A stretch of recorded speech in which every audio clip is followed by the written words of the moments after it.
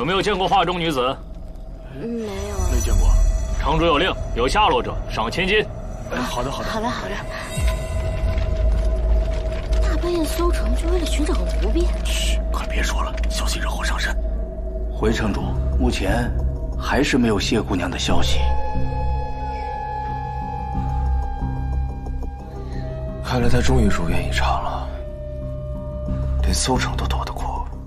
谢姑娘或许只是一时想不通，误解了城主您的心思，所以才躲起来。等她想清楚了，我想她自然而然就会回来的。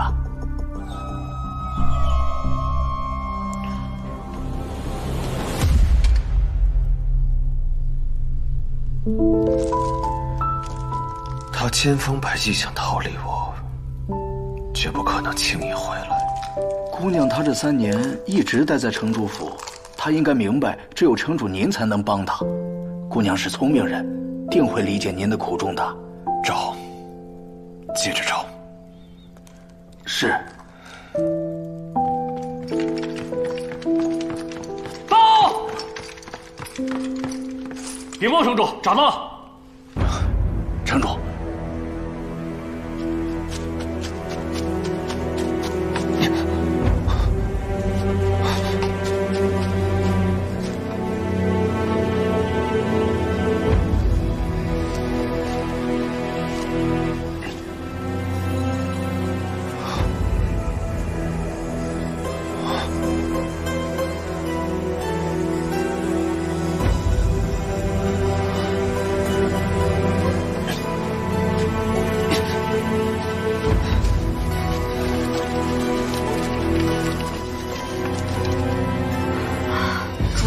夜里风大，我们继续等吧。不，我要让季哥哥回来，第一眼看到的人是我。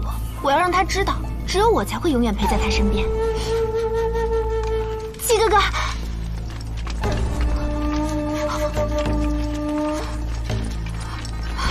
怎么又是他？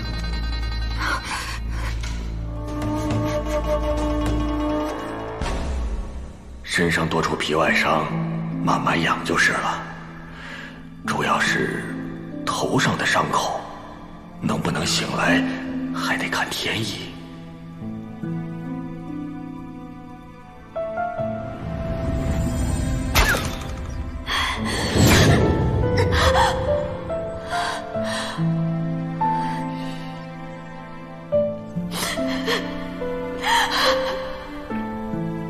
这1000颗珍珠，少1颗，剃头来见。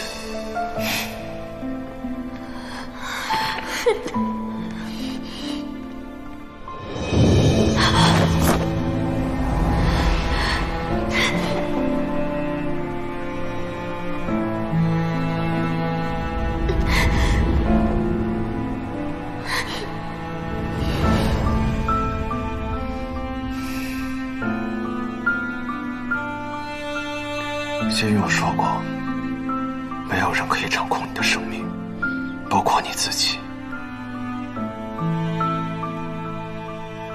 你若是偿命，那我就让你身边所有人都陪你赴死。多亏城主大人的悉心照护，谢姑娘的状况已大为好转，不久便会醒过来。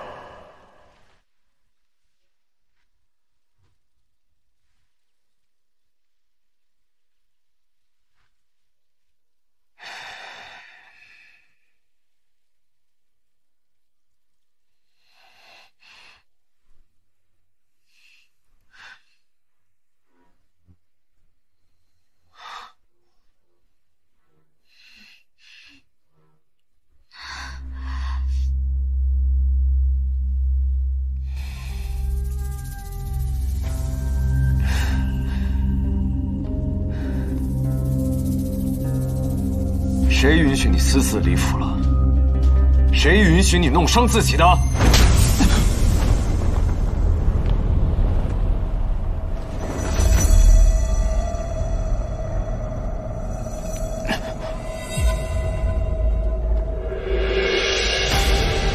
谁允许你这么和本小姐说话的？小姐，才刚说要好好待我，现在就这个态度是吧？刚刚叫我什么？萧寂？你叫我4年前的名字，到底想说什么花招？放开！我说让你放开，放开！弄疼我了！我叫你萧寂怎么了？你不是本来就叫萧寂吗？莫名其妙，今天跟变了个人似的。我看你耍什么花招！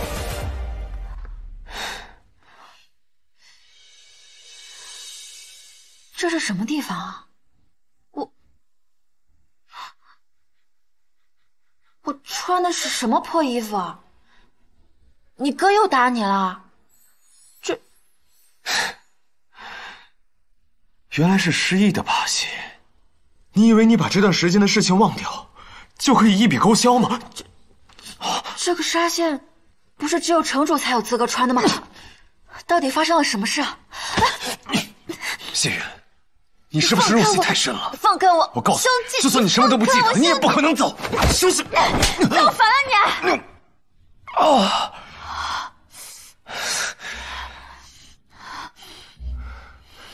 好啊，失忆了。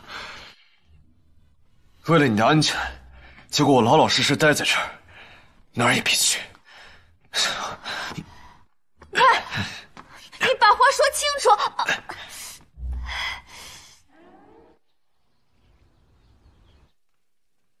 午膳时间已到，请城主大人用膳。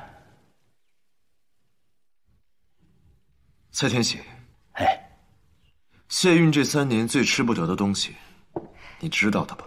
谢姑娘，菜已经上齐了，请用膳。有心了。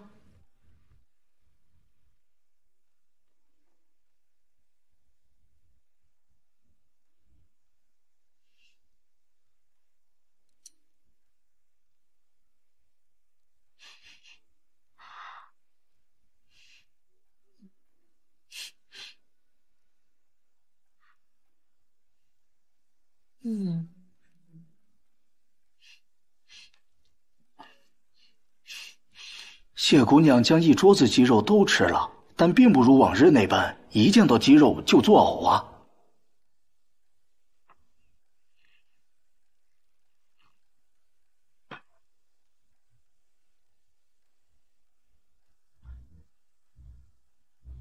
谢姑娘，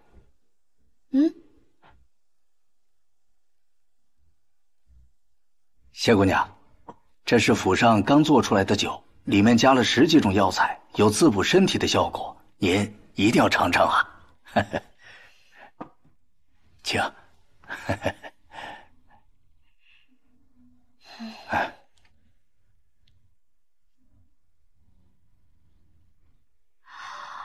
蓝灵酒。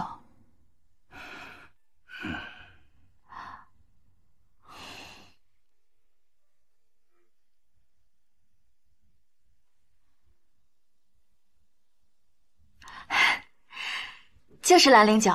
喝到蓝灵酒的时候非常惊喜，看不出有伪装的破绽。继续盯着。他这么快就把这酒酿好了？不对啊，可是你们不是说这都已经过了4年了吗？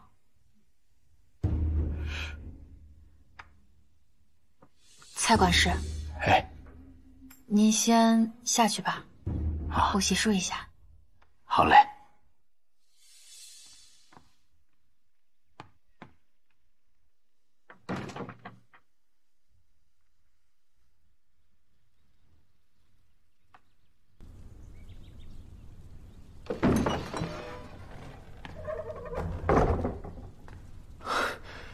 西苑，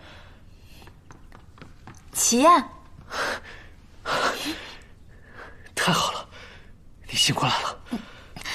你这是干什么呀？这穿的又是什么呀？你把这个拿好，我们赶快离开这儿。这是什么？谢云，我知道你在想什么，我们先走吧。啊！你放开！你带我去哪儿啊？你们怎么都变得这么奇怪？还有你这什么东西，我不要。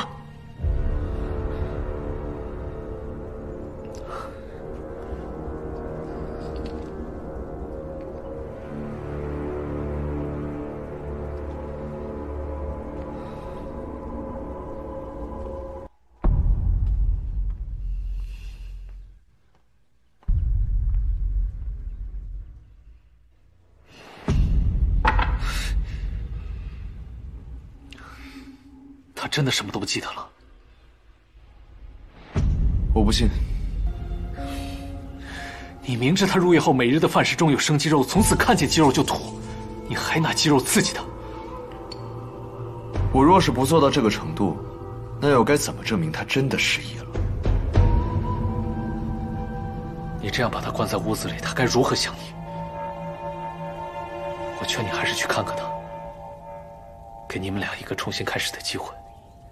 哼，他休想！还有，我没允许你抱他。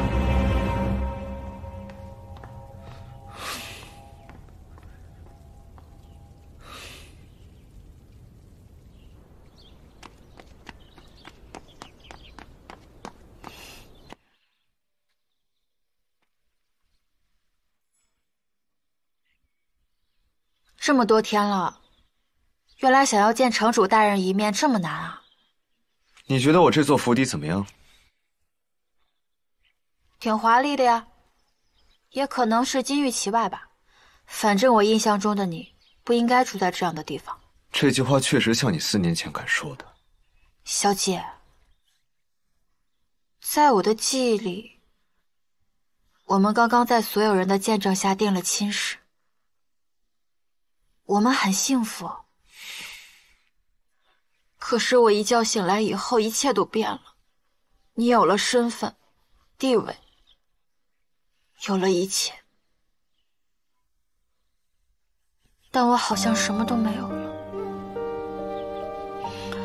我需要一个解释啊，小姐，这几年你到底做了什么？我也需要一个解释。怎么就这么巧？你把这4年的事都忘了？你为什么就是不相信我，萧姐？到底怎么回事？为什么？你想我再帮你回忆一遍吗？我……